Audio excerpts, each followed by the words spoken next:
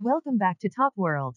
We are back with Heartland Season 17 Episode 6 review. From Jack's new endeavor and Amy's subsequent involvement to Lou's struggles, Lisa's bad news, and Katie's big purchase, it was an episode of high highs and low lows. It was interesting to see that being mayor took just as big of a toll on Rick and his family as it did on Lou when she was mayor. When Lou saw a pillow and a blanket tucked under the couch in Rick's office, Lou got him to spill the beans. And it turned out that since Rick had become mayor, his personal life, and especially his relationship with his partner, Carl, had drastically deteriorated.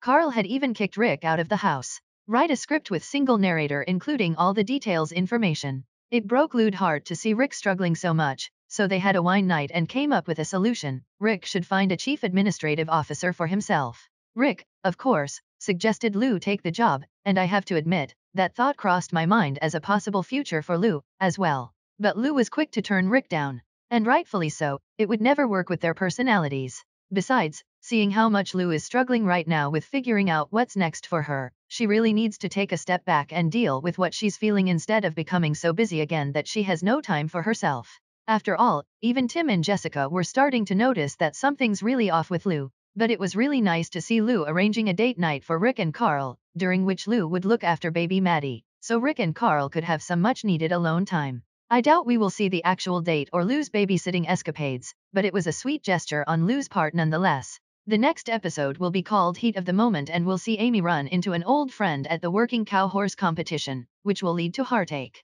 Additionally, Jack and Lisa will be out to prove that they are adventurous, while Katie will stand up for herself when Brandon and Ellie push her too far. Thank you for watching. Stay tuned for the latest update.